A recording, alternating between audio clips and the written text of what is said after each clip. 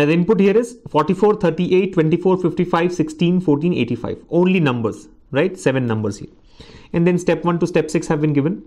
I'm assuming that step 6 is the last step. I mean, since the directions have not been given here, we can just take it for granted that the regular directions are applicable here.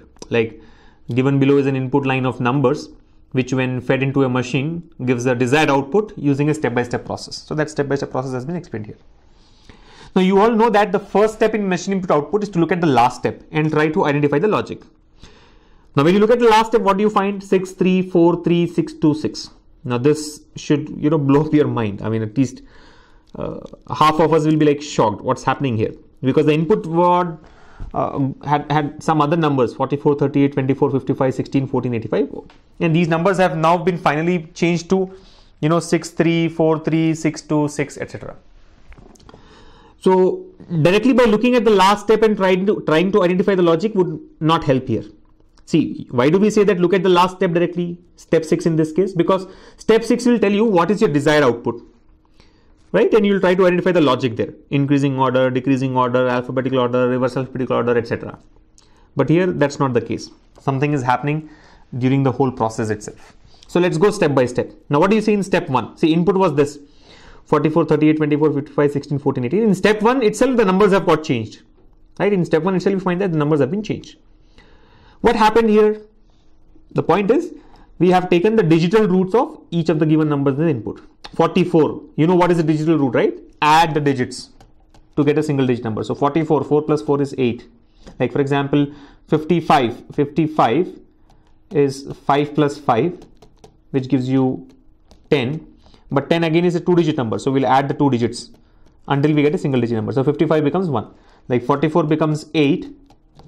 55 becomes 1. So you see 55 here has become 1. So basically we are just taking the sum of the digits. So 8, 3 plus 8 is 11. 11 is 1 plus 1, 2. 24 is 2 plus 4, 6. 55 is 1. 16 is 1 plus 6, 7. 14 is 1 plus 5, 1 plus 4, 5. 85 is 8 plus 5, 13. Again 1 plus 3, 4. So basically the digital roots of the given numbers have been taken in step 1. So that's step 1. Look at what happened in step 2. What did we do? So let me mention that step 1 is nothing but the digital root. Right? Digital root. Step 2, what did we say in step 2? 8 has become 60, 2 has become 0, 6 has become 32, and so on. Now this is like usual number series type of question now. I mean, this is like a lot of number series clubbed into a machine input output, or a lot of coding and decoding questions clubbed into a single machine input output. Because in each step, something is happening here, something different is happening. Now in step 2, if you observe closely, what do we get? The 60 is 8 squared minus 4. 8 squared 64, 64 minus 4 is 60. 2 squared minus 4. So 2 squared 4, 4 minus 4 0. 6 squared 36 minus 4 32. 1 squared minus 4. So 1 squared is 1 minus 4 is minus 3. Right? 1 minus 4 minus 3. 7 squared 49. 49 minus 4 45. 5 squared 25. 25 minus 4 21. 4 squared 16. 16 minus 4 12. So this is basically the square of the number minus 4, right? Square of the number minus 4. So square of 8 is 64, minus 4 16. Look at step 3 now. Again, similar to step 1, digital roots. Here we have taken the digital roots again, or the root digits, whatever you call it. 6 plus 0, 0, 3 plus 2, minus 3 is minus 3, 4 plus 5, 9, 2 plus 1, 3, 1 plus 2, 3. Now what happens in step 4? 6 has become 7, 0 has become 4, 5 has become 14, and so on. So what is happening? So if you see, this is what is actually like, number series or coding and decoding. 6, 0, 5, minus 3, 9, 3, 3.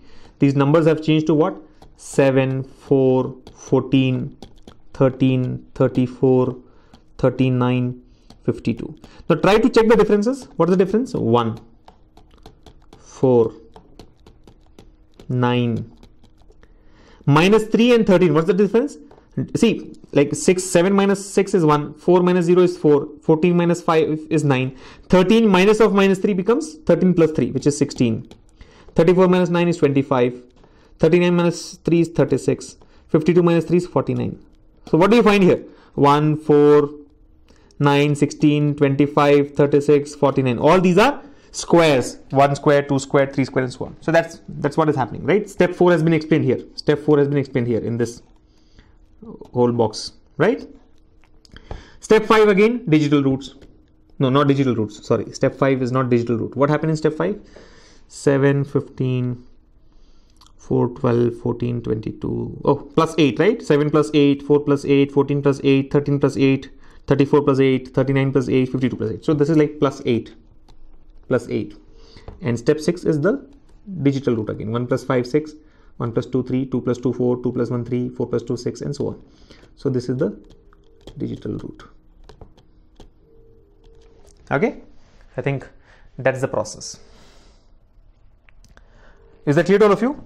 So each step here, so it is not like a regular machine input output question, right? A very interesting one posted by Pallavi. You can expect such questions in your exam now, right? You've already realized that anything can happen, right? The most certain thing in bank exams or competitive exams is uncertainty. So if something like this is asked, you must not be surprised. Again, if you are expecting a shortcut or a technique to solve such questions, I'm sorry. It's like coding it, decoding, right? Is there a method to solve questions from coding and decoding? No. You either get it or you don't get it. I mean, it all depends on the logic. So here, if you get the logic in each of the steps, then it's easy. So it is not truly an input-output question where we move numbers or words here and there to get the desired output. It is actually converting each number to a different number using some process. So which can be, digital root or square of the number minus 4 or, number plus 1 square, number plus 2 square and so on, or adding 8 to the number, etc. Do the same thing for the given input. The given input here is 23, 61, 15 and so on. Right? So step-by-step process you can follow and get the answer. Okay. Now you may or may not get these logics, all these logics in the exam. So give it a shot, maybe about 20-25 seconds or maybe close to 1 minute, because this is a 5 marks question, right? So you can try spending about a minute.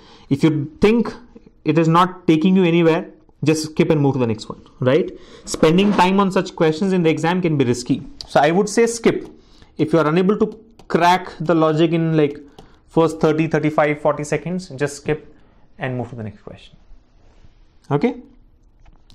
I hope we don't have to apply the whole process for the given input, right? Pallavi and all others can do it themselves. Okay. Shall we go for the next one? Let me just read out if there are any. Yeah, okay. Sumit Kumar has already given the output. Sumit Kumar says that the output should be 3343246. Yeah, so could be. Let me just check the output for the first number, right? I mean, I will not do it for all the numbers, but for the first number. So what happens? In step 1, it becomes 5. In step 2, it becomes 21. In step 3, it becomes 3. In step 4, it becomes 4. In step 5, it becomes 12. In step 6, it becomes 3. Yes, 23 will give you 3 as the output. So check from the options. Instead of doing the whole thing, see, the smart method here is, once you have understood all this, don't solve the complete question. Because here you know that it's not about movement. If it is about moving numbers here and there, then you may have to do the complete solution. But every number will follow the same process at the same position. See, 44 will remain in position number 1 always, and we'll get the output. So 23 will give you 3. Just check how many options have got first number as 3. Right? If there's only one option, then you're lucky. Mark that as the answer and go to the next one. Let's do for 61 also quickly. 61. So 7, 45, 9, 9 plus 4, 13, 13 plus 8, 21. 21 will give you 3 again. I'm doing it mentally. I'm assuming I've not missed any of the steps, right? 15 will give you what? 6, then 32. 32 is 5. 5 plus 9 is 14. 22 and 4. 35 will give you what? 8, 60. I think the advantage is, one thing that we are missing here is, yeah, no, I think we cannot do that. Yeah, 35 will give you, sorry, I think the advantage that we have is 35. You see, in step 1, I'll tell you one more smart approach here. 35, the sum of this 2 digits is 8. That means, see here, 44 gave us 8. Whether 44 gives 8 or 35 gives 8 or 53 gives 8 or 71 gives 8 or 17 gives 8. Once you have got 8 in step 1 of this input, the remaining process will be same. There won't be a change, right? Okay, there will be a change. Sorry, hold on. I think there will be a change. The change will be in step 4, because in step 4 the position matters. Yeah, in step 4 the position matters. You have to be very careful. Yeah. See, I was thinking that these are all independent of their positions, but position is also important. So in step 4, what happens? See, we have got 35. It gives you 8. 8 becomes 60.